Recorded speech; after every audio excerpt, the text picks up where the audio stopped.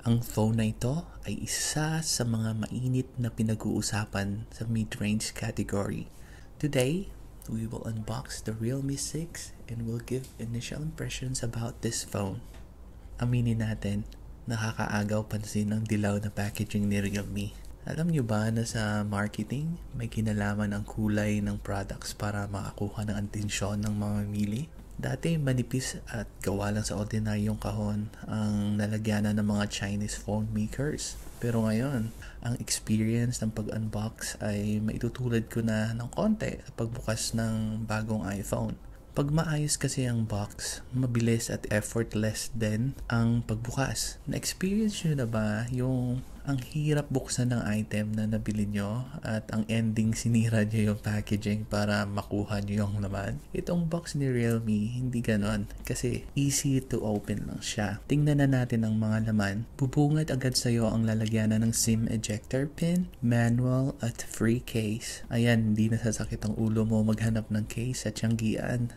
Yung tipong naikot mo ng lahat ng tindahan tapos panay iling yung pinagtatanungan mo ng case kasi bagong modelo ang phone mo at wala pang available na case sa market. O diba, nabawasan na nila yung alalahanin mo sa posibleng accidental drop ng phone. Kasunod nating makikita ay yung Blue Comet Realme 6 device. Sa pinakailalim ay 2 compartments na naglalaman ng 30 watts charger at USB Type-A to Type-C cable. Tanggalin na natin yung plastic na nakabalot sa unit. Mayroong pakintab effect yung likod. Mapagkakamalan mo nga na made of glass siya. Pero hindi. Plastic lang yan na nilagyan ng makintab na coating. Meron itong splash resistant, 6.5 inches screen at Gorilla Glass 3 protection. May pre-installed na screen protector na po. Maganda yun kasi meron ng extra protection maliban sa Gorilla Glass. Plastic din ang frame kaya iniligay ko na agad yung free case kasi baka mabitawan ko, mahirap na, di ba? Ibibenta ko pa to. Di nga lang madali i-install yung free case. Yung tipong pupersa ka talaga. Isa sa humahatak na mamimili ay ang 90Hz screen refresh rate nito. Maganda naman kasi talaga ang experience pag may ganyan ng phone. Isa pa sa hinahabol nila dito ay ang gaming performance ni MediaTek Helio 690T.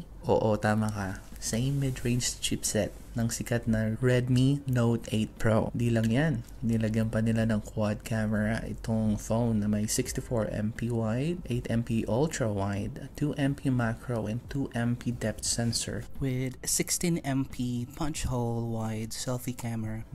Nasa right side ang fingerprint at nasa left side naman ang volume rocker at sa bandang taas nun ang dual SIM tray with dedicated micro SD slot for storage expansion. Salamat at meron pa rin tong 3.5mm headphone jack port. Konti na lang ang phones na may ganyang port kaya i-appreciate na po natin habang nilalagyan pa nila ng ganyan yung mga phone natin. Sa mahiling makinig ng FM dyan hanggang madaling araw, may FM radio din po ito. Bluetooth 5.0 at dual band na rin ang Wi-Fi. Ang battery po nito ay 4,300 mAh.